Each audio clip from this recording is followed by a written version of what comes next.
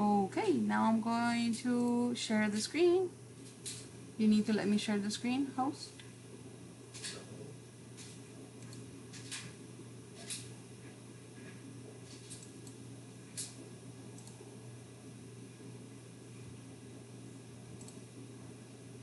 And we practiced all this.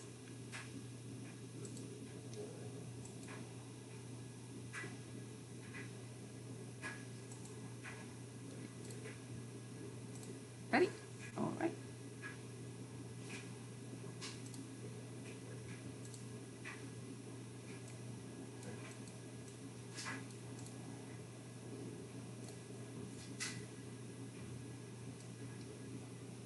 Okay. Hi, welcome to another edition of the Stack Choir Presents. This month we're going to talk about pre-Hispanic music in Latin America. And let me mute my phone because it's going to be very talkative.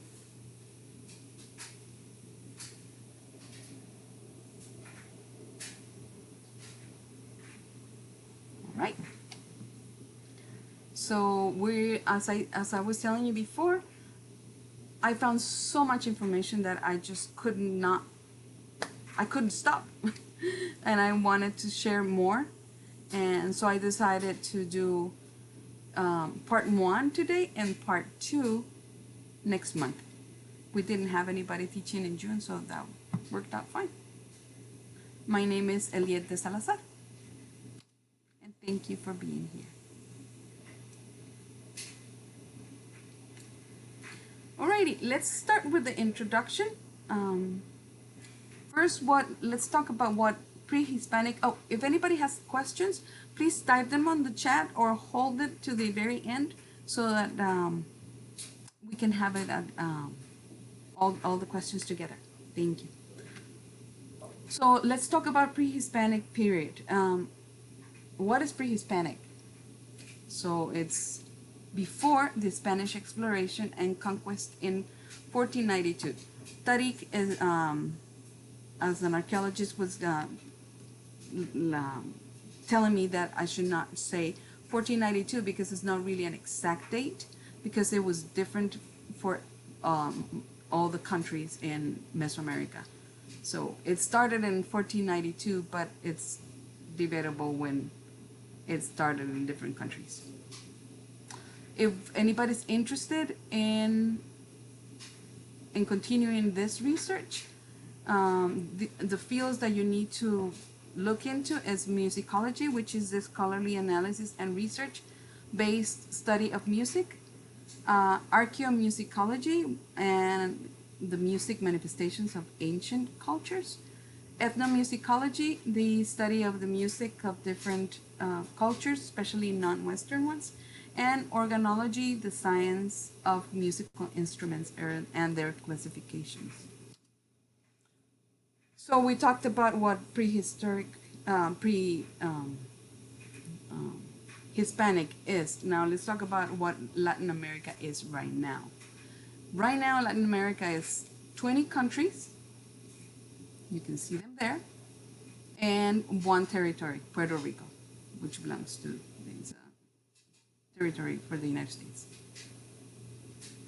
So as you can see, there's a lot of countries, so there's going to be a lot of variations. You cannot say that it's one thing. There are things in common, of course, but so when we talk about period, what is Latin America? Pre-Hispanic Latin America and colonial Latin America imply many, many cultures as well. And the most important ones being the Mayas, the Aztecs, and the Incas. The Maya are the native people of Mexico and Central America, as you can see in the map.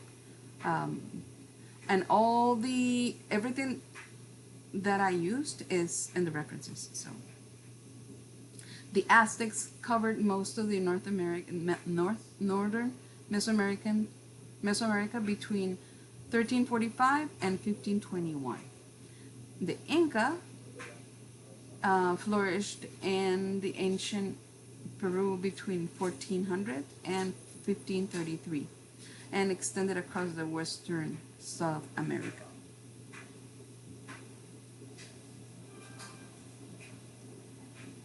Let's talk a little bit about music now. What is the music?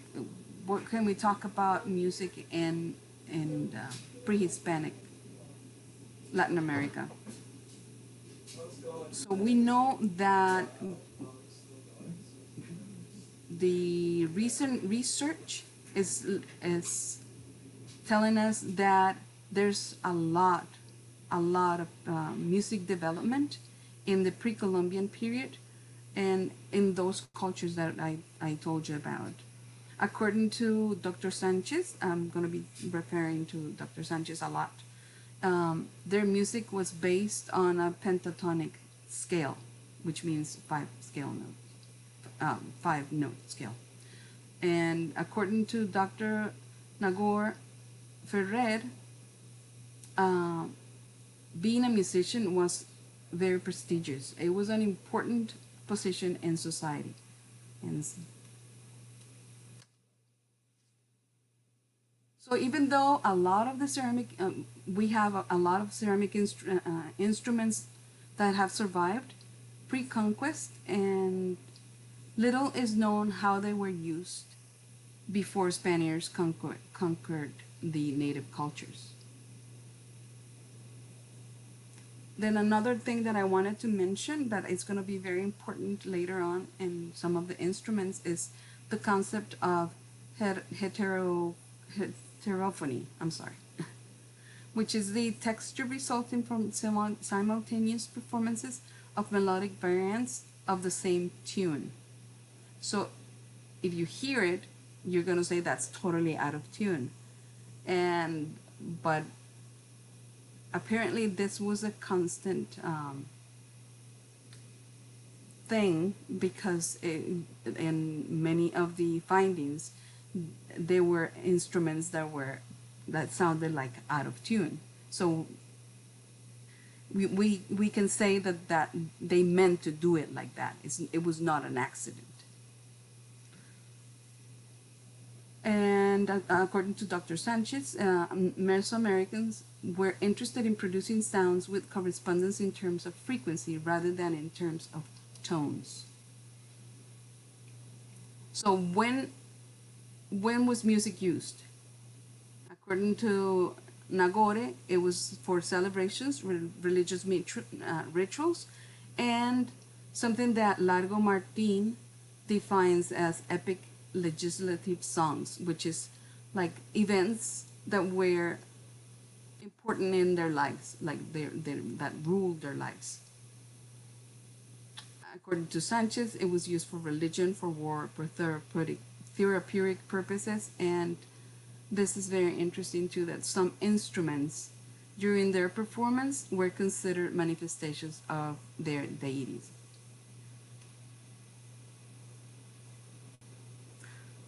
I heard this in one of the presentations and one of the research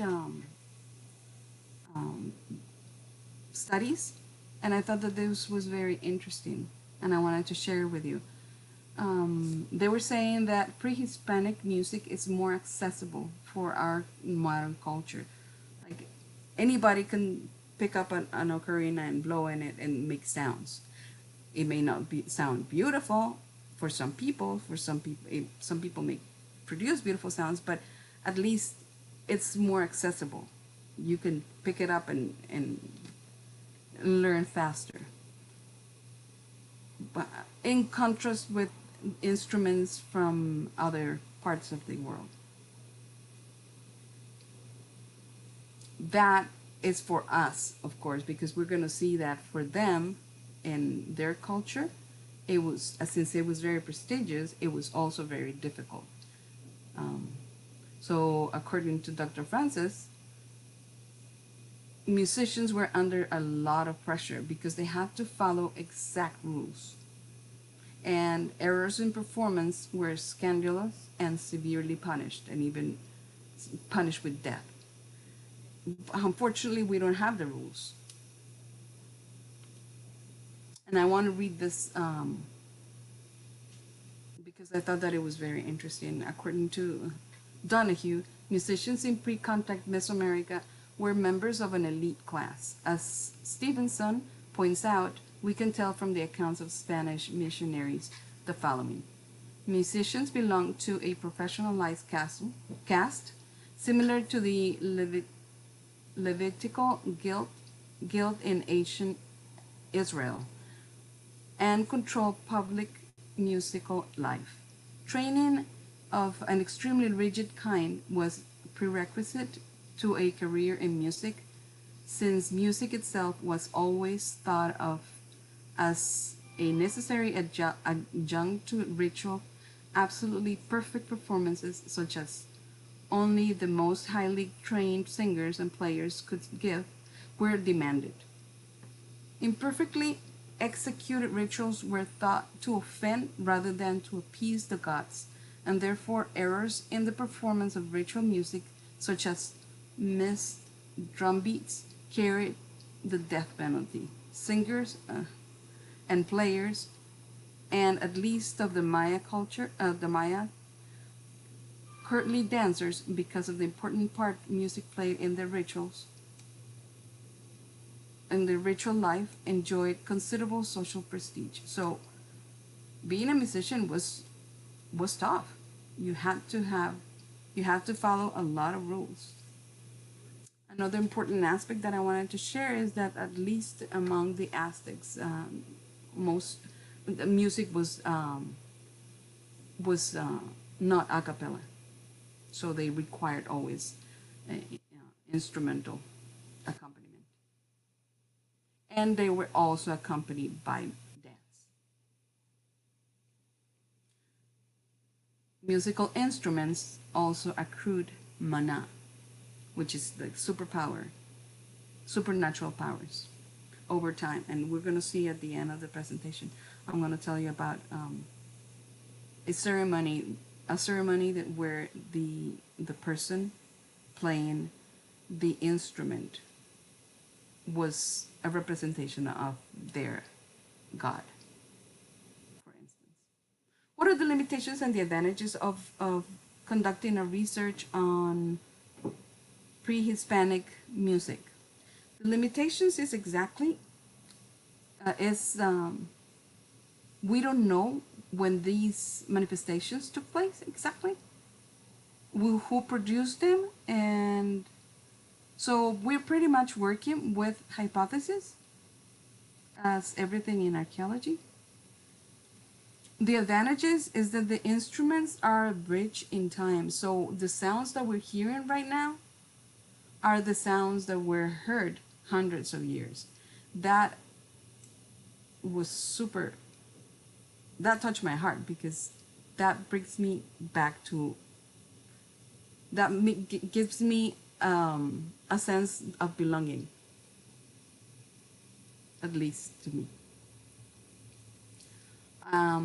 The sources that I used for this research, I used pieces from these museums, the Museo Chileno de Arte Precolombino, Museo del Jade de Costa Rica, Museo Nacional de Costa Rica, the Met, and the Museum of Natural History. So I went into their websites and checked whatever they had with that were musical instruments. I also used research conducted by museums. I used research conducted by Gonzalo Sanchez.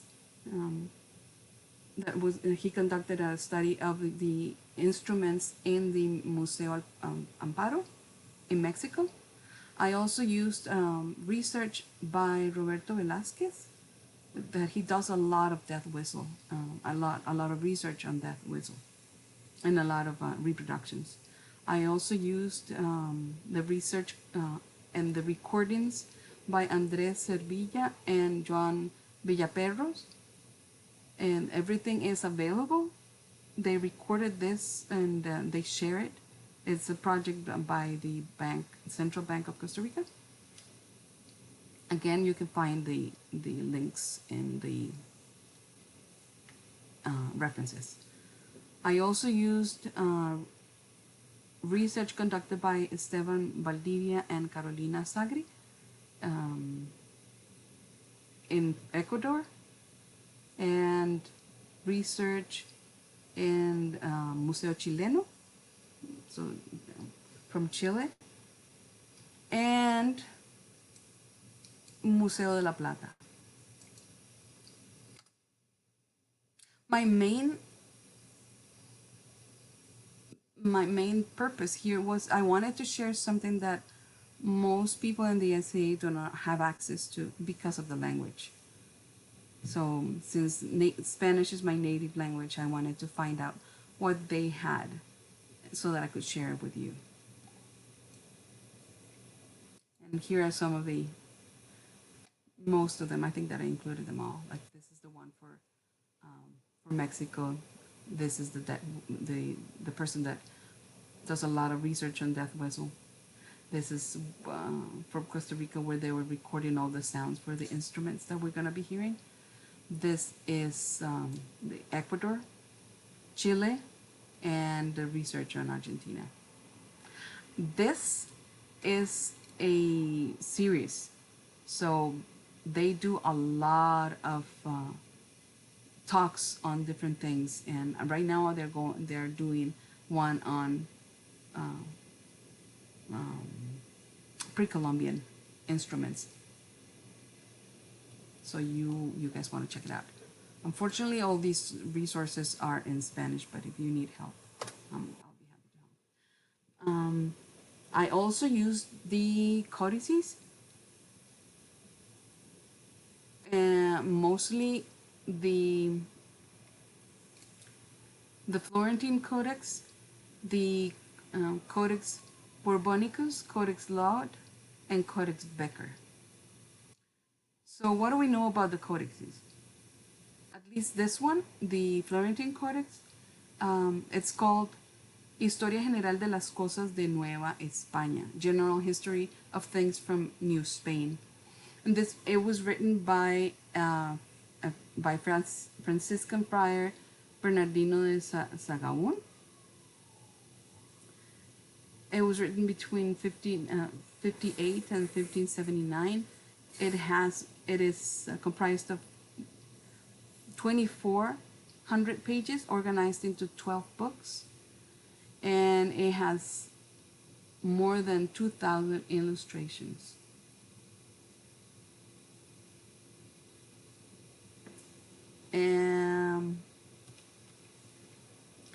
So something that I want to leave, like that I want to specify, is that at least when I was doing the research, a lot of the academics want to make sure that this is very clear, that Mesoamerican music and European music are just different. There's not superior or inferior, because we come from the understanding that cultures are just different.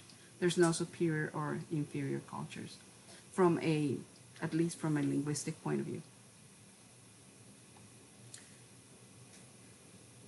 Something important that we need to remember is that the Spanish vision of indigenous people were savages. So when they came to Latin America, to Mesoamerica, um, they they didn't they did not see the culture the way we see it now. However, these cultures were incredibly rich. For instance, they had a something that they call amoxcalil. And Tenok must be killing me the way I'm pronouncing this, because this is in Nahuatl, and I do not. Me too. And I cannot pronounce that. So they had this house of books that they had centuries of knowledge in books, and all these books were unfortunately burned. And they had information on their cultures on many different fields. The documents were made in amate or agave or deerskin paper, and were painted by writer painters called, I can't say that, Tecnoc, you need to pronounce that.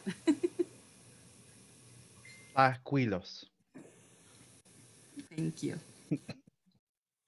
And they received formal education since they were little. So this is very interesting because it is people had the idea that they were not, that they were savages, but they were not really savages. It was just another way of seeing life. So upon the arrival of the conquerors, documents were burned, and then Europeans went like, "Oh, wait a minute, we need to find out about these cultures." Some people say that they needed to find out about the cultures because they needed more information to conquer them, and so friars were given the task of promoting the reproduction of ancient writings. That's how we came up with most of the codices that we have right now. Of all the codices that we know about, only around 15 were rescued, and very, very little before colonial times. So we have mixtic codices. From the mixtic codices, we're going to see examples of the Codex Colombiano, Decker. And from the Aztec codices, we're gonna talk about the Codex Bourbonicus and Codex Laud and the Florentine Codex. That's where you find a lot of instruments there. Nothing from the Central Mexican origins or Mayan, at least in my research. Some of the basic comments that we also need to talk about. This is all to build up before we start talking about the instruments. So we know that ceramic instruments had animals or human forms. They were either simple or pretty adorned. Probably had ceremonial functions. And when they were little, they probably were like they put them on their necks. And some had finger holes to allow for pitch variations. So the way we're gonna talk about the instruments is we're gonna use the classification by I'm sorry, I cannot pronounce that. Hornbostel and Sachs. And this classification takes into consideration the way the sound is produced rather than the material. I put this here that I wanted you to know that a lot of the images that I'm going to be using are by from the lecture that Gonzalo Sanchez gave. So there are four types of instruments: idiophones, membranophones, chordophones, and aerophones. Idiophones are the ones that produce sound by means of the actual body of the instrument, vibrating rather than a string membrane or a column of air. The sound depends on the material of the instrument. So more than the sound, the color of the sound is going to depend on what it was made of, if it was wood, metal, or ceramic. Examples of this type of instrument is rattles, bells, maracas, marimbas. The other type, another type is membranophones, and these primarily produce their sound by means of the vibration of a tightly stretched membrane. And the main example in this is drums.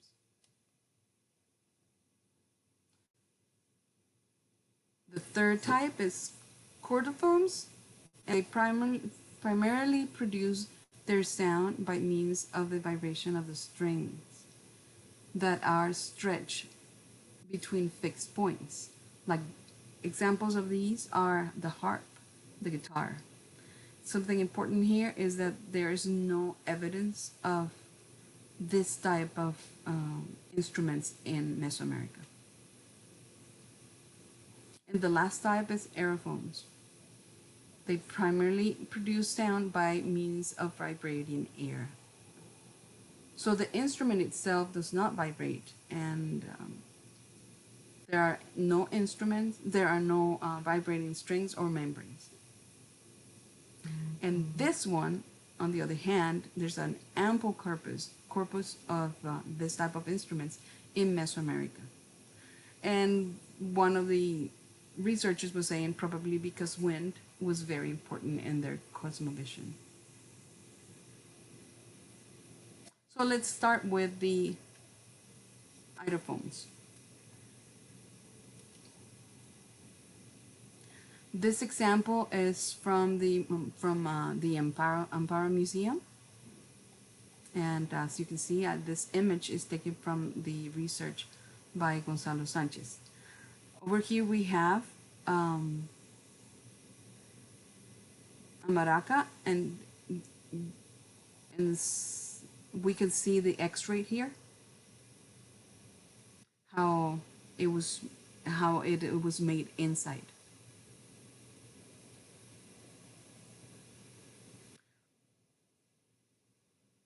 Another more examples of maracas here, and the important thing here is that most ceramic figures were feminine. So it has been suggested that they were used to accompany voices, dances, or bring good health, especially for children. So they were used for protection. Over here we have some more examples of idophones, and we have rattles. These are taken from the bancos from Costa Rica. And some are gonna have audio, some are not, depending on the source. So we're gonna hear over here the bird-shaped rattle, the squash-shaped rattle, and the rattle with a handle. And notice the dates. Okay.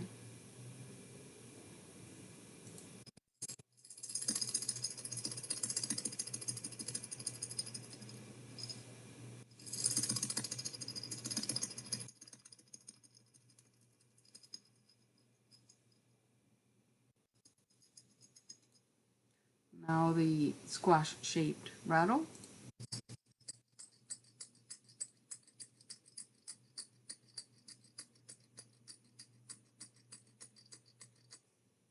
And the rattle with a handle.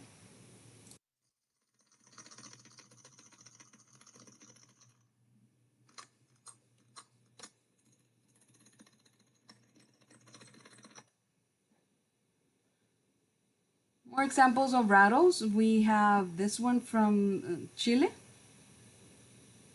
This one is made out of metal.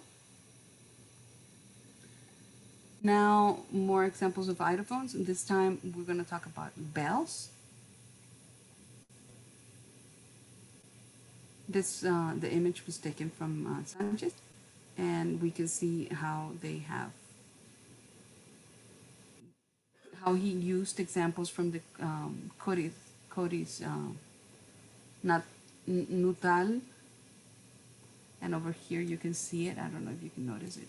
Oops, sorry. You can notice it here. That's the rattle, and over here, that's the rattle.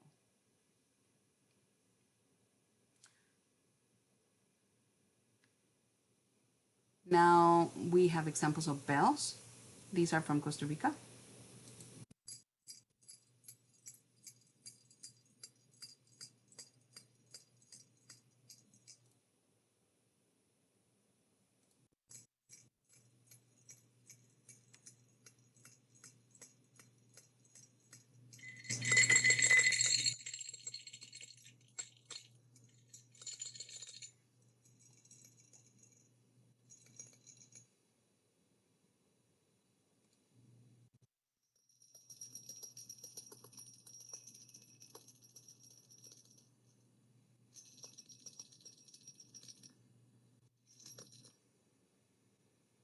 More examples of bells. I love this one. This is my favorite one.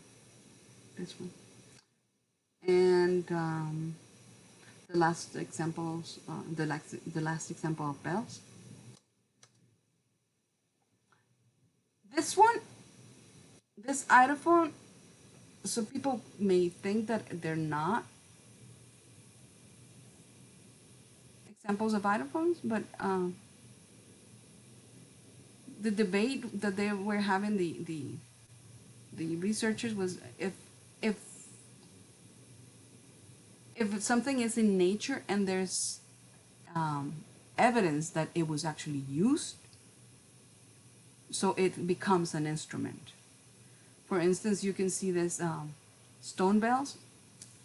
You can see the marks that it has been played a lot over the years.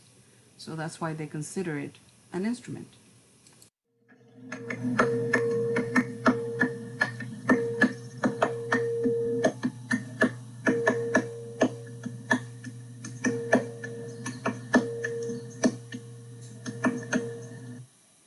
That one is in Argentina. This one is in Bolivia.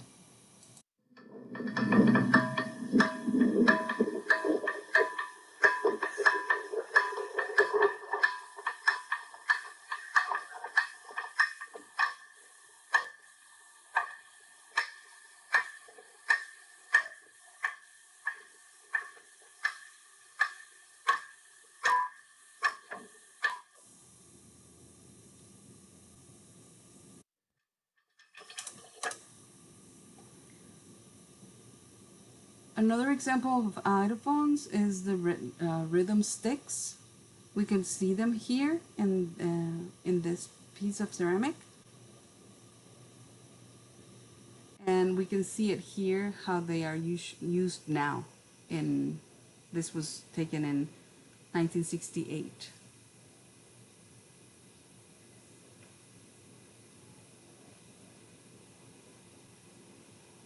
So now let's talk about aerophones. In this presentation, in this class, today we're going to talk about half of the airphones because then we wouldn't have time. So for next month, we're going to continue with the rest of the earphones. Examples of earphones are ocarinas. Over here we have one with the shape of a pig, one with the shape of a monkey, and one with the shape of a crocodile and a bird. And we're going to hear the last one.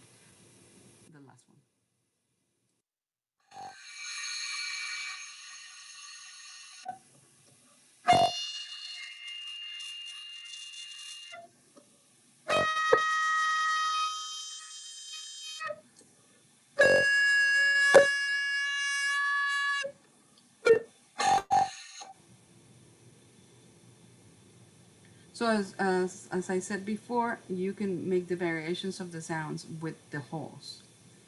Over here we have an ocarina with the shape of a human.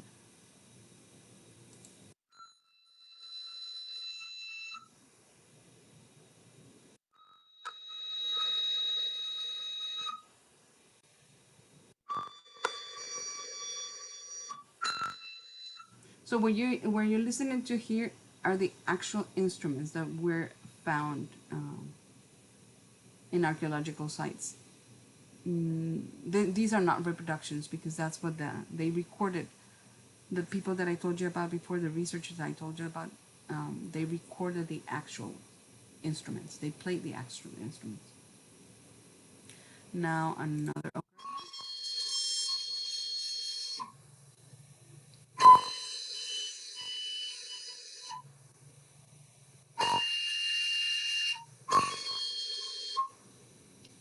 Now this one with the shape of a drum.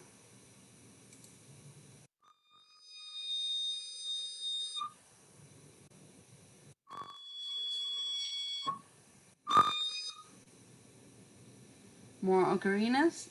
Again, these are taken from Costa Rica. This one has the shape of a bird.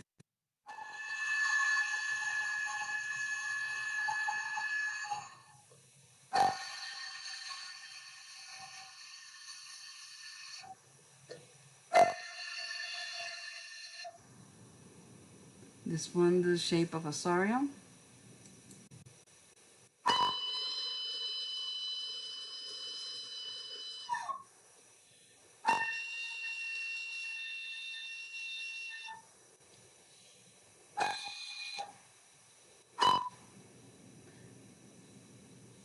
And the last one.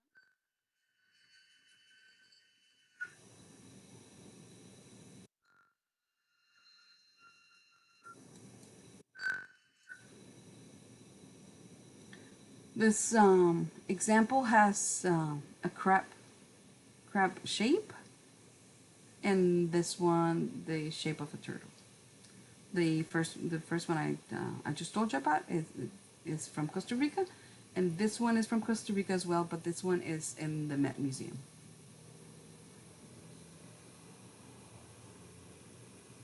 Now the antaras, the the traditional Andean panpipes, I'm not very sure on the difference between antaras, sicus, zampolas, and zampollas. Somewhere I found that it's actually the culture, how they call them differently. In another source, I found that is if it's one line of flutes or pipes, it's antaras. If it has two, then it's saponas or zapollas. So I'm not sure about that. What the correct term is. Over here, at least in this research in the Museo de la Plata, this they call it an antara, and this one is made out of ceramic. And over here we have from another research, Carlos Sanchez. These are made out of pelican bones. They're not dated though. He did not date them in the paper, unfortunately. Those particular ones. This example of now, let's talk about flutes. We have the Kenas flutes. This example is super interesting to me because look at the date. It's dated 3750 BC. It's considered the oldest archaeological instrument found in Peru. And it's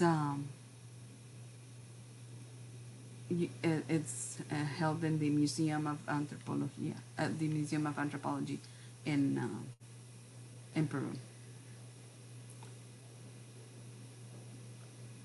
So to me, this one is very interesting, not only because it's the how old it is, but also because it has pyrographed motifs, which is another one of my interests in research, pyrography.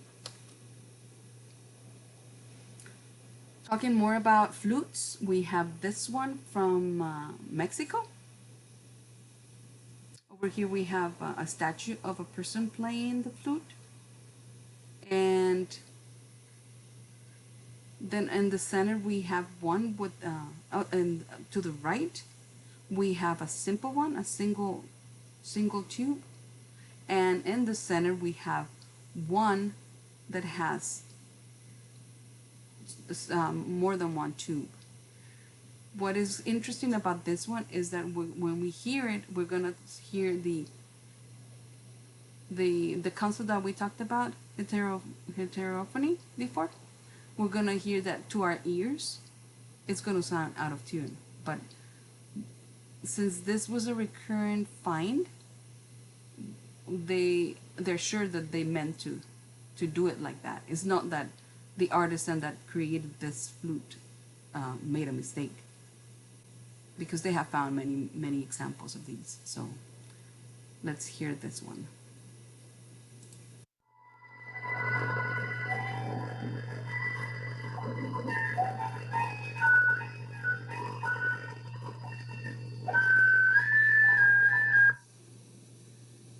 Interesting, huh?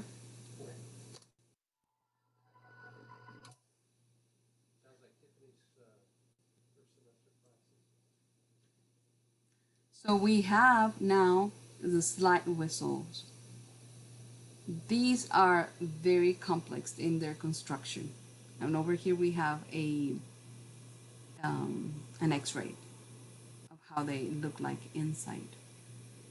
What is interesting about them is that when you play them, well, first they're beautiful outside, right? They're highly decorated. But when you play them, you have to move the head to have different sounds. And they say that it's to imitate the birds singing.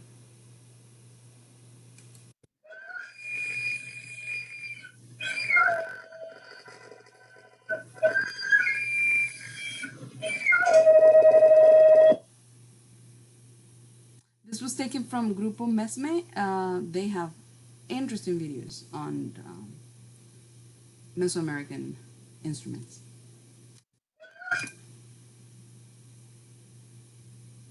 Over here we have the air spring flute, or the what they call Mayan clarinet. You can see it here in the X-ray.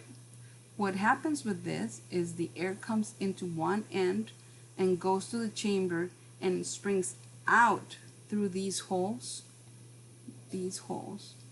and mix because the air that springs out mixes with the air coming in through the small hole. So that's what produces the sound. Both of these are very complex in their construction. These are more examples of the spring flutes. We're going to hear an example, one that sounds exactly like a monkey, actually.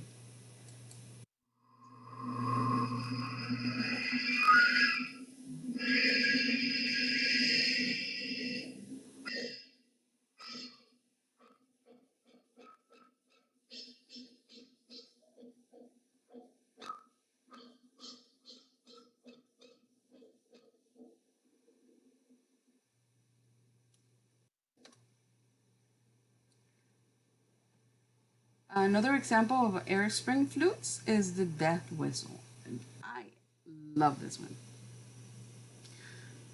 So when they first found them in early 1900s, they first assumed that they were toys or ornaments.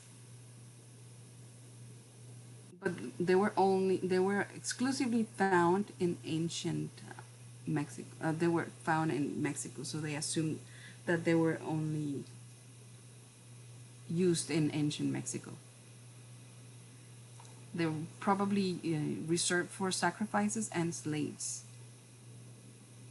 And they are associated with death rituals because not only because of the decoration of the skull, but because they were found in sacrificed skeletons in the temple where they were found. The sound that is produced, because the sound that you're going to hear is very distinct because it has different air streams.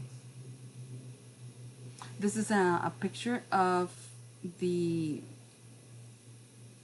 experimental models made by Velázquez.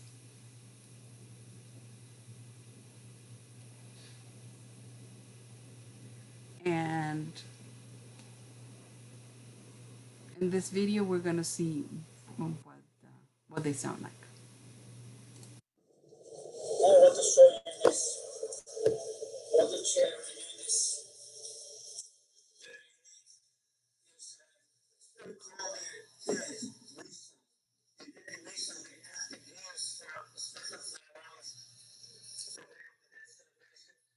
And also they use when they had when they find another finds they had in instruments and whistles. The next thing they take a nice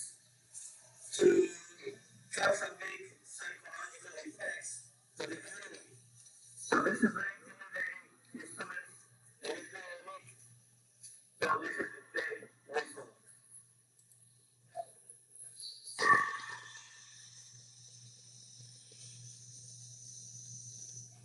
Very unique.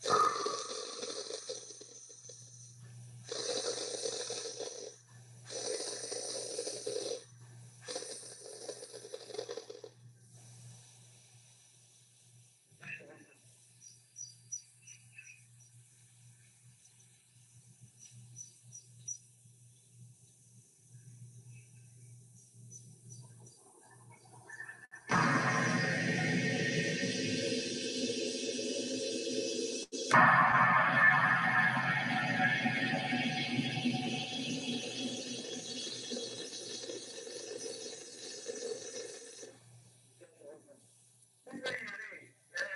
if I play this instrument going out of town.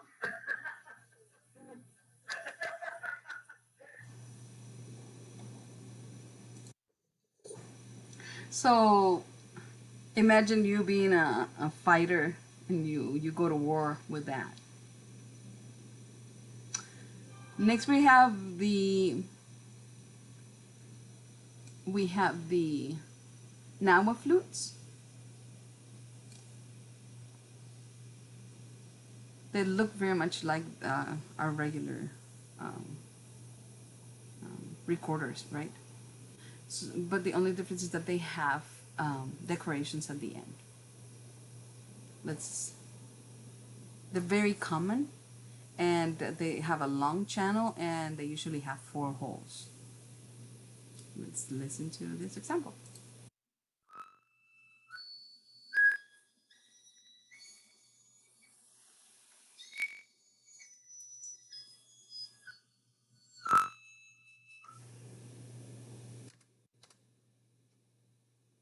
More examples here of the Nawa flutes. This one is from Codex Florentino, the Florentine Codex. And over here we can see the actual um, instruments displayed in the Amparo Museum. And the last thing I wanted to tell you about today was about the Nawa flutes. Then we have the Fiesta de Toshkaku. Oh, God. You can do it, Tegna. Go ahead.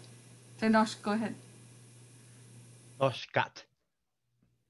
Toshkat. And so in this festival, thank you. In this festival, a young man personified a god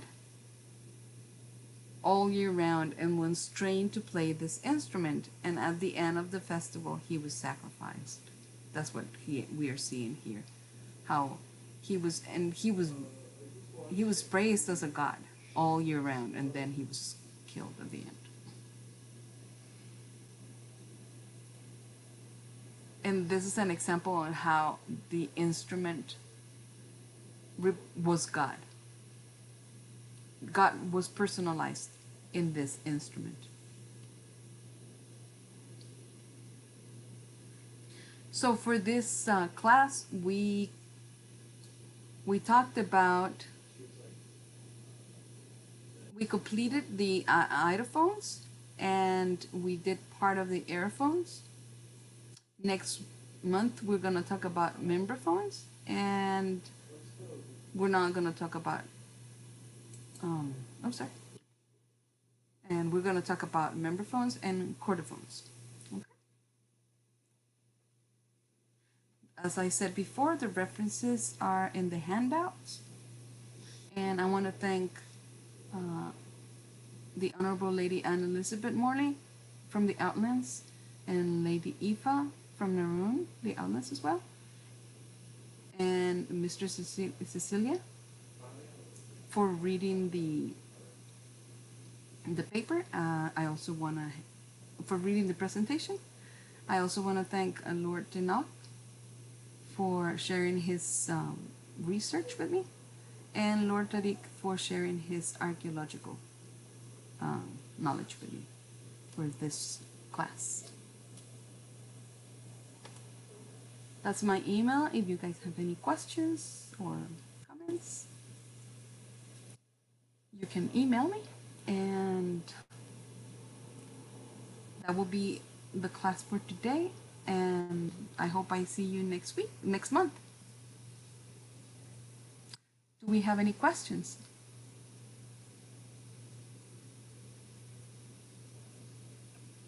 Hey, I have a question. I had a hard time hearing a few of your sounds. When you are sharing your screen, do you have the share sound part on? I'm not sure. It's up at the top when you're doing your share. That's okay. It's if you download, I can obviously take that into consideration for the next class. Some of the sounds are not that loud, so Right. but when you go to the presentation, if you download it, you can hear the sounds.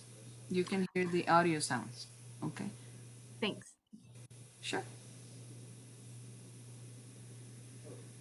And it's just because that's how they were recorded. I Do just we? want to say thank you very much. I mean, muchísimas gracias. Tlasokamati, like just thank you. It's a lot of work to do this kind of research. I know because I do it, and you've done a lot more than I have done in many areas, and I greatly appreciate you putting this together. I know that whenever I speak to people about this, I usually do more work at the point of conquest, trying to separate what is, what was Spanish, what was European, what was Mesoamerican, but to see how much work you put into identifying specifically pre-Columbian instruments. Um, that is incredible work, and thank you so much for doing that. Thank you, thank you. I know you're teaching a class pretty soon on actually colonial music, right? Yeah, I'm teaching at Colegio de Iberia this next weekend. I think it's on Friday is when I'm scheduled, Friday night. It'll be specifically on like hybrid culture and what happened when basically music traditions combined. And so it's interesting because you point out the instruments that indigenous people would have used, and a lot of the work I do is how that got introduced into European music. So like I mean like I have a yo-yo. So I have some of these. I have a rattle. I have some of the stuff you were talking about, and it's really cool to see the different designs that were actually in antiquity. Um, so yeah, thank you. It's always really fascinating to see how much other people put into this kind of work and how thorough this research is. I think you did a fantastic job. Thank you. Thank you, thank you. And it's just a rabbit hole, right? I was My first intent was to share things that most people in the SCA do not have access to because of the language. And most of the research I found is done in Spanish rather than in English. So I wanted to open up that door for people that do not speak Spanish. And just to show how vast and complex the Mesoamerican music is. Does anybody have any questions? Any comments?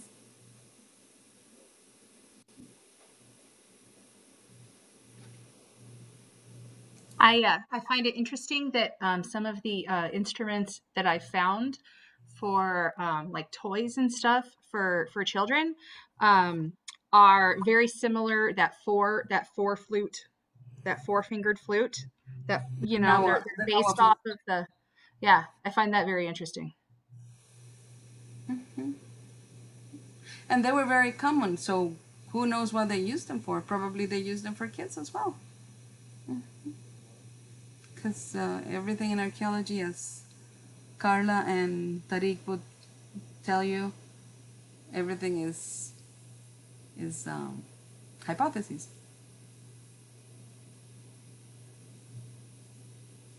Let me see if there's anything in the chat. Yes, there was a question about is this going to be available online? Yes, it will be. You're muted, George. Tariq, you're muted. And should have gotten a better tech guide. Okay, can you hear me now?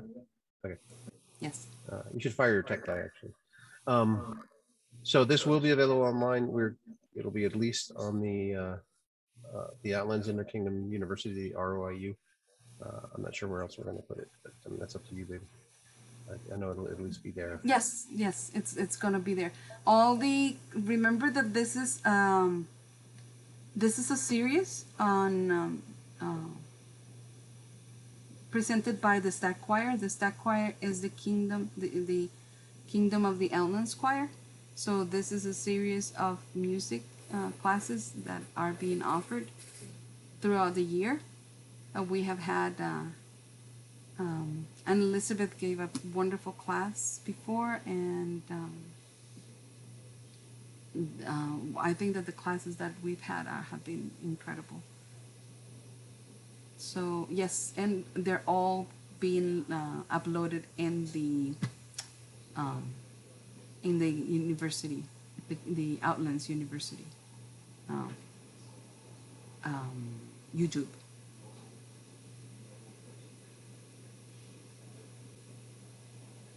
Any more questions? Nope.